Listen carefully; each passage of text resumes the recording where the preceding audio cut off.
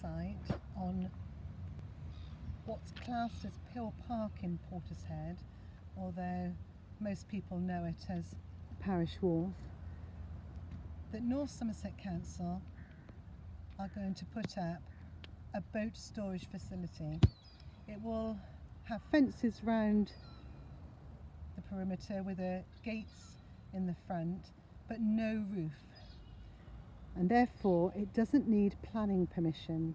However, North Somerset Council should have checked if it needed change of use, and for this area, which has been classed as open space, it wouldn't be under the permitted development rules, and change of use is almost certainly needed.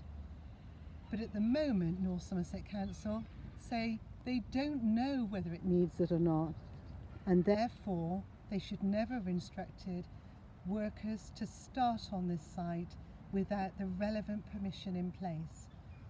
And for those who don't know, this is going to be paid for by Section 106 money that North Somerset Council has held for some years now. This is phase 1 of the site, the boat storage facility, and phase 2 will be improving the foreshore to enable small boat and craft users to enjoy this area again, which they always used to. And there's no doubt that that is going to be an improvement, but we can't have North Somerset Council making us, the people of Portishead, adhere to planning regulations when they don't bother themselves. And probably more importantly, there has been no wide public consultation.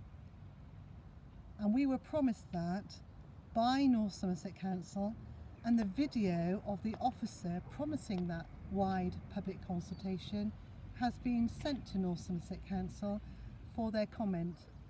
And currently, Gareth Withers of North Somerset Council has failed to engage, despite the fact his colleague Kevin Carlton said that he would contact me personally. But the main point is that they are failing to communicate with the residents of Portishead. We can't have one rule for North Somerset Council and another rule for the people of Portishead.